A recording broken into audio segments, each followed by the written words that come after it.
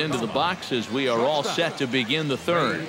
And they jumped out to that early lead, so now there's a swing and a ball hit in the air, and a ball that he got every stitch of, as that one, without a doubt, is gone.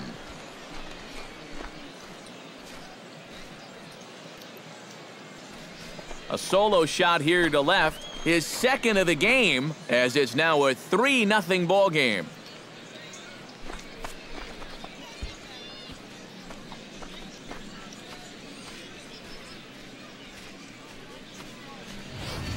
One of the keys for him getting the victory in his last start, he did not allow a home run in that outing. But this is now 2 home runs he's served up here in the first few innings. You can bet there's a bit of concern over there in that dugout.